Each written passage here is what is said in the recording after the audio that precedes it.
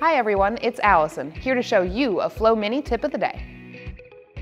Today's tip is removing roof racks. If your Mini has roof racks installed, you'll have gotten a key. With that key, put it into the cover, twist and release. After you've done that, the newest ones are actually enabled with a turnstile key instead, so it will loosen everything for you so you can then easily remove your roof racks. This is an easy one-person job since these are very lightweight as well. If you would like to learn more, you can download the Mini Motorer's Guide from the App Store to your mobile device. Also, you can come and take a test drive or see me at Flow Mini Winston-Salem.